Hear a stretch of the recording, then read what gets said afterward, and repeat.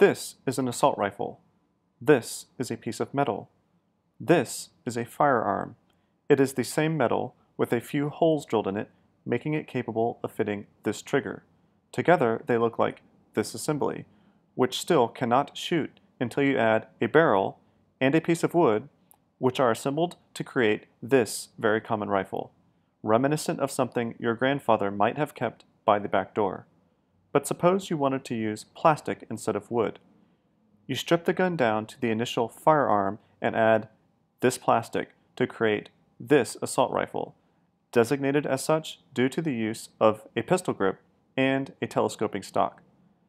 The action of these guns is identical.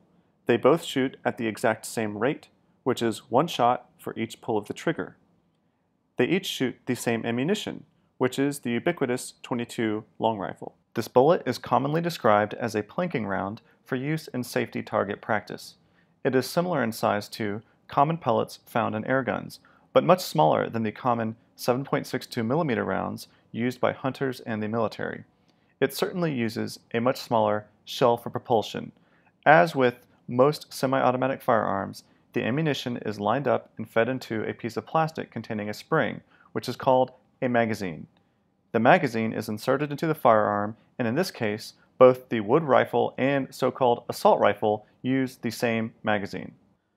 Some also choose to attach various widgets to their guns, such as a bipod and sights, to create a truly fearsome-looking assault rifle. Yet this gun still uses identical action to the wood gun. If you are asking yourself why someone might dress their gun in black, consider this common sedan. Compare it to this dressed-up sedan. Both vehicles may use the same engine, same gas, and fit the same number of passengers. The difference is essentially aesthetic. Both guns use the same action, same ammunition, and fit the same magazines. Without reference to the law, most people may conjure an image of this M60 as an assault rifle. It is a belt-fed, fully automatic machine gun used by the military. However, it is now rarely used by foot soldiers as its tremendous weight is burdensome for most anyone who isn't Rambo. Considering the M60 to be similar to this .22 is like comparing this sedan to this dragster. By United States law, this is an assault rifle. Just as the look of this gun is purely aesthetic, so is the use of the modifying word assault.